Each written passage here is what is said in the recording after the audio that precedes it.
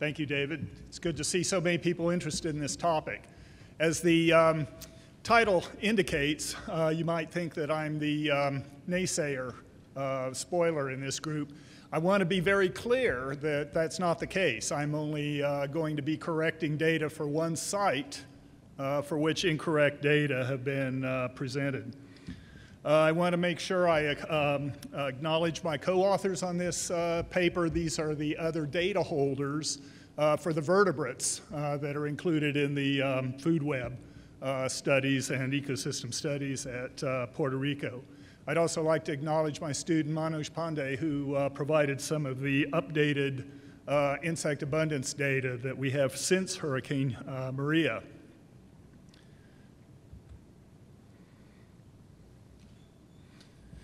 Okay, as background, as David indicated, much of the attention in the U.S. has stemmed from this paper by Lister and Garcia that was published in the Proceedings of the National Academy of Sciences. That paper used open access data from the Luquillo Experimental Forest long-term ecological research project in Puerto Rico to claim that arthropod populations had declined 60% in 20-some years, and that the food webs had collapsed in Puerto Rico as a result, and attributed this to a 2 degrees Celsius increase in temperature. And here's the complete Lister and Garcia reference at the bottom, which I hope you'll ignore. Okay. Several long-term studies in Europe have documented, as you've heard previously, declines in some insect groups. Nobody's actually looked at all insects, so any conclusions about arthropods as a whole are perhaps premature. But most of those studies have attributed those declines to habitat destruction and other factors, not temperature. In fact, we might expect insects in some regions to increase in abundance as temperature increases. I think much of the attention in the U.S. to this Lister and Garcia article stemmed from the fact that this is probably the longest term arthropod study in the Western Hemisphere. Consequently, this study was reported in Washington Post, New York Times, National Geographic, The Guardian, The Atlantic, and a variety of others. And it's been very difficult catching up with all these. Been the subject of subsequent reviews and editorials in a variety of reputable journals. Now, if arthropod abundance had declined 60%, it would be obvious. We would have seen, and if food webs had collapsed in Puerto Rico, we would have seen the evidence in the demise of a number of ecosystem services, such as pollination, decomposition, biological control, and so on. And as I'll show you, this is not the case in Puerto Rico.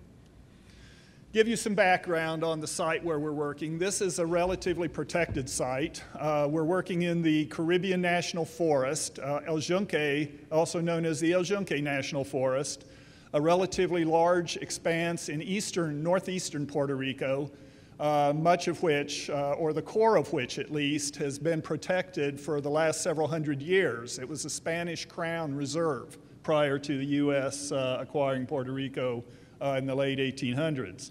It's a tropical rainforest, 400 to 1,000 meters in elevation, a relatively constant 25 to 27 degrees Celsius average temperature, 3,700 millimeters annual precipitation. It has a statistical dry season, January to April, and a wet season, May to December. And I say statistical because it has a pretty high rate of, even during the dry season, the site receives somewhat over 200 millimeters of precipitation a month. So it's pretty wet year-round. This site has been a long-term study site since the 1950s. It was established as what was then the Atomic Energy Commission site to study the fluxes of radioactive chemicals in a forest ecosystem in anticipation of what might happen in the event of a nuclear war. So those of us who grew up in that era remember that we had fallout shelters. We were concerned about what was going to happen when we had radioactive strontium and iodine in our food sources. But one of the positive outcomes from all this was that this site and others like it established around the United States, Oak Ridge National Lab and others, Savannah River National Reserve and others, provided some of our earliest measurements of ecosystem structure and function, such as net primary production and respiration. We have some of the earliest measurements of plant, arthropod, and vertebrate responses to radiation exposure. But those data also provided some of our earliest data on how nutrients flux through ecosystems. We have a very well-documented arthropod diversity from the site.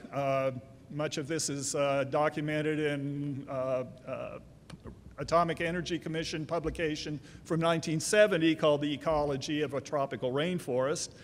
And it has one of the most complete analyses of food webs anywhere in the world, and it's helped revise what we know about food chain length, food chain linkages, intragill predation, and so on. It also has probably the longest record of a canopy arthropod and walking stick responses to environmental changes over the last 30 years in the Western Hemisphere.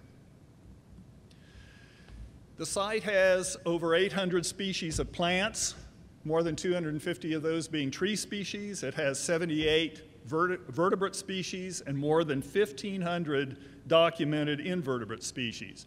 So this is nowhere close to as diverse as Dr. Jansen was reporting for the mainland tropics in Costa Rica, for instance, but it's probably an order of magnitude more diverse than most of us are used to working with in temperate forests in the US.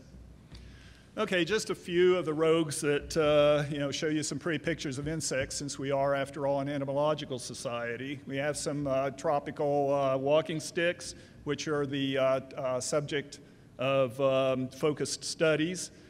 We have a variety of herbivores, including defoliators on the left, and some scale insects and other sap-sucking insects on the right, and then omnivores such as the Gayotis slug. And then we have representative detritivores on the left here and representative predators on the right. So I hope I've satisfied you with at least a small selection of the players in this study. Okay. This forest is also subject to a variety of disturbances, as are all ecosystems. And we could include anthropogenic ecosystems as well, because harvesting crops, harvesting forests constitute a disturbance in managed ecosystems. All ecosystems have characteristic disturbances. Those in Puerto Rico are hurricanes and droughts primarily. During the past 30 years, the site has had 4 major hurricanes. My project started just after Hurricane Hugo in 1989, followed 10 years later roughly by Hurricane George, and then 2 years ago by Hurricanes Irma and Maria. In addition, several minor hurricanes and tropical storms. During this period, we've had a sequence of severe and less severe droughts, and some exceptionally wet years, and hundreds of landslides. This is what Hurricane Maria looked like as it passed over Puerto Rico 2 years ago in September. You can see that the island was completely engulfed by this massive Category 4 hurricane. This was the lab at Verde prior to Hurricane Maria. This was taken in the summer of 2017. This was taken in October 2017 by a student who was able to access the site. So you can see that these disturbances can have a dramatic effect on the forest. Obviously, this level of effect on vegetation would have an equally severe effect on the arthropod fauna. Okay, getting into the meat of this presentation then, here are some of the issues we have with the claimed arthropod decline at the Luquillo Experimental Forest. Lister and Garcia did not analyze the open access data properly. They did not contact any of the data holders to find out how the data were structured and what appropriate analytical techniques would be. And none of us were asked to review the paper prior to submission. I should make a note after saying that the current editor-in-chief had no role in this, so I want to be very careful to note that Our friend and current EIC was not responsible for this issue. Okay, first of all, Lister and Garcia combined two incompatible data sets. And the reason I say that, I'll point out in a moment here on the next slide. After Hurricane Hugo damaged the temperature sensor at El Verde, okay, it had been at the top of the tower when it started failing 2 years later and the discrepancies were noted.